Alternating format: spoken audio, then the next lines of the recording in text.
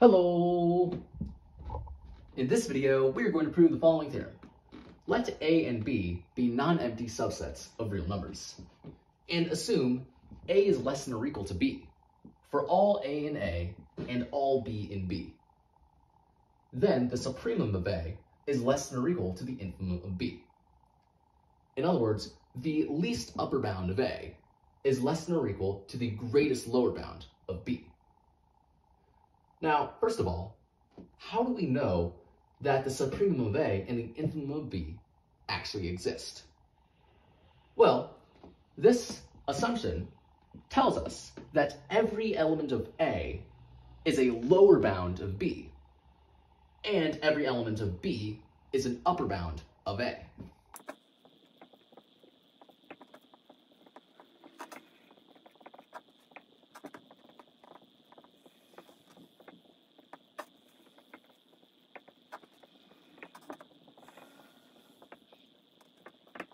And if you recall, every non-empty subset of real numbers with an upper bound has a supremum. So, since A is a non-empty subset of real numbers with an upper bound, this tells us A must have a supremum, and so the supremum of A exists.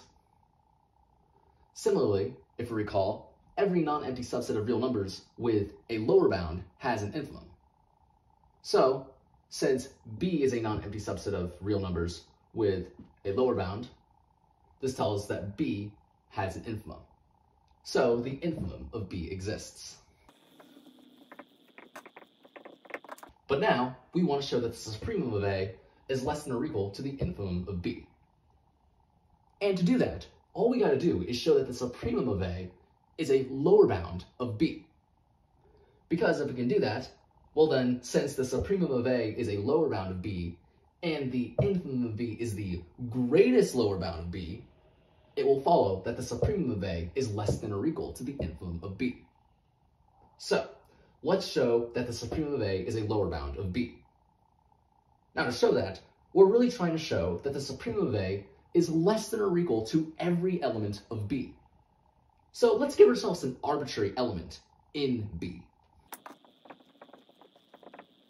Well, we know that every element of B is an upper bound of A. So, B must be an upper bound of A. But since the supremum of A is the least upper bound of A, this tells us that the supremum of A must be less than or equal to B.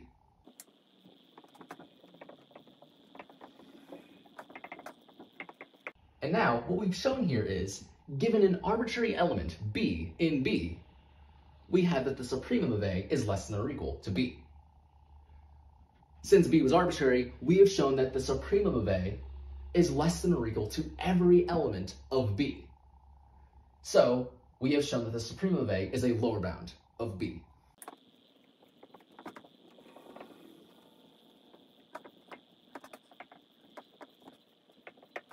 And then, since the supremum of A is a lower bound of B, and the infimum of B is the greatest lower bound of B, we have that the supremum of A is less than or equal to the infimum of B.